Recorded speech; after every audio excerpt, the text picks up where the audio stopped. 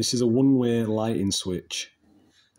The top wire coming in is your brown live supply, and the bottom wire going out is your live switch wire. That's where they've sheathed the blue wire with brown sheathing to identify it. I'll show you a drawing now to show further details on how to wire a one-way lighting circuit. This is a wiring diagram then of the one-way switch lighting circuit. You can see in the diagram, because it's quite an old diagram, they're using red and black as the wire colours, whereas in our video it was brown and blue, the newer wiring colours. It all depends on your install, what wiring colours you're going to have. So bear this in mind. It could be either. It could be a mix of both if you've had additions. And also be aware that the live switch wire that was sleeved in the video, and which is shown here sleeved in the diagram, it might not even be sleeved, so just bear this in mind.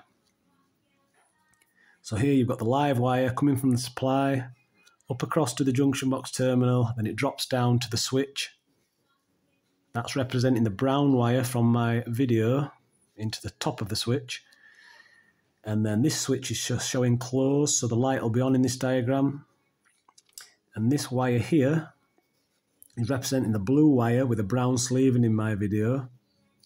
See, they've put its red sleeve in here to identify it as a live switch wire. That goes up to the junction box terminal and it's onto the light fitting here. The neutral is just terminated in the junction box and straight onto the lamp. It doesn't need switching. And the earth is terminated there in the junction box, also down in the back box of the light switch, and also at the light fitting. If you're using a metal light switch, you should terminate from the back box to the metal light switch as well. But ours was a plastic, so you just terminate the back box. And that is the simple diagram of a one-way switched lighting circuit.